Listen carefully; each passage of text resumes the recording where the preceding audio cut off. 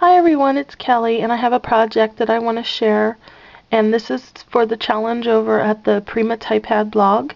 It's for the uh, build a page sketch challenge. That's it. And they have the challenge layout on there, and you have to replicate it somehow. So I have a ton of products on here that I'm going to share. And first of all, I used a ton of Glimmer Mist. I used the Lindy's Frostbitten Fuchsia, the Peony Scarlet Red. I used Clam Bake Beige. I used the Golden Lump of Coal. And I used the Sea Saltwater Taffy. So these are all the Lindy's that I used right here. Okay. And then I also used a few of my own. I have a brown and a yellow that I mixed that's my own. And then I used the Glimmer Glaze from Tattered Angels, and this is the color here. And this is called Pink Lady, and it looks like this. And that I got from twocreativechicks.com design team long time ago, and I'm still using it. Like, I use this a lot, and there's like so much left in there. And look at all that on the bottom. Like, I think I could add water to this and it would still be like really concentrated. So then I also used the white acrylic paint, and I used my Mickey Mouse head punch. And I was going to use a mask, but I decided I was going to try something different. Instead of masking, I used the Mickey head punch. And then I used two of these little round doilies. And some of the other products that I used, the whole layout, the pink and the yellow. It's a picture of my daughter with Aurora, who is Sleeping Beauty, and the pink and the yellow go together.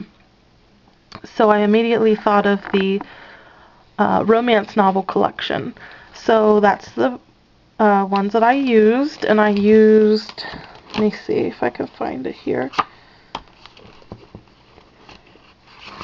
I used this paper, if you can see, down here in the corner, and I actually fussy cut that out. So I used that, and then I actually glimmer misted one of these doilies, and I put the doily over top. Okay, and then up in the top corner up here, I fussy cut, let me see here, one of the papers. Oh wait, no, that was one of the note cards. Okay, so the other paper that I used was, I don't think I have it anymore in here. Must have been the last one. The other paper that I used was the polka dot, and it's right here, and I matted this on black, and then I put the paper behind that. But the other one was from the notes. I used the romance novel note card set, and what I did was, let me find it here, it was this one. And I fussy cut the circle out of here, and I adhered it up at the top, and I also put another doily up at the top, and then I actually adhered, I don't know if you can see, I actually adhered a little sticker of Aurora with a little tiny bird. It's gonna get all, whoa, too much white. Okay, and then I adhered the little bird here. So I did that up at the top. Sorry about that. I'm trying to film at night. The colors get kind of wonky. So those are the papers that I used, and then I also used something new that I got, and this was from Hobby Lobby, and it's the Resist canvases. This is the So Happy collection.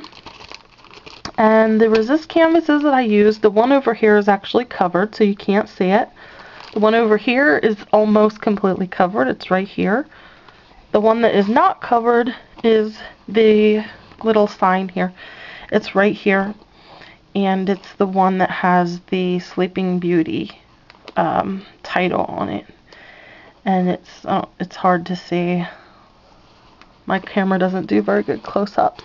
But the resist canvas is right over here, and I thought it worked out really well to make it look like it was just like a little sign over here, and then I could put the Sleeping Beauty on top of it and make it look sort of whimsical. So that's how I did that.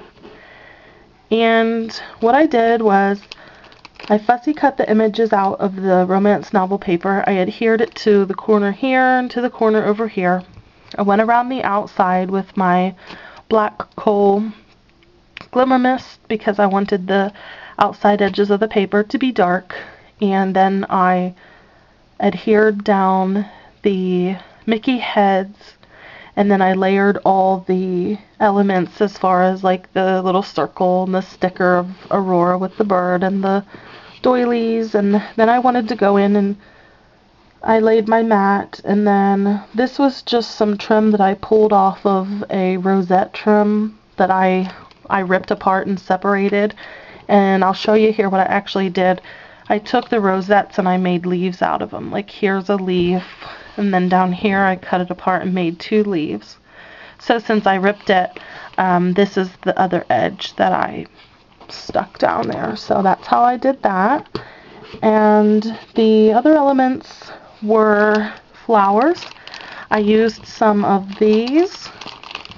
These are the craftable flowers, and I glimmer misted those. These are some of the trellis roses. And what I actually did, these were way too big. So if you notice here what the inside of these look like, I actually tore the outer leaves off, and I used the smaller roses right here, here, down here. I used a couple of the Pearl Bebe Doodle Doo, and these were right here, the red and the dark, like black color. And then I used some of the Firefly Cedar, and they look like this.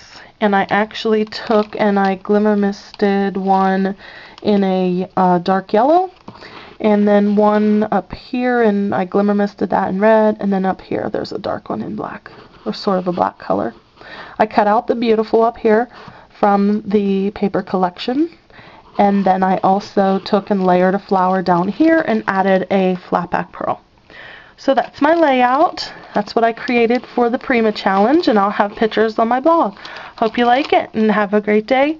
I'll also have pictures on my Facebook. Thanks, everyone. Bye.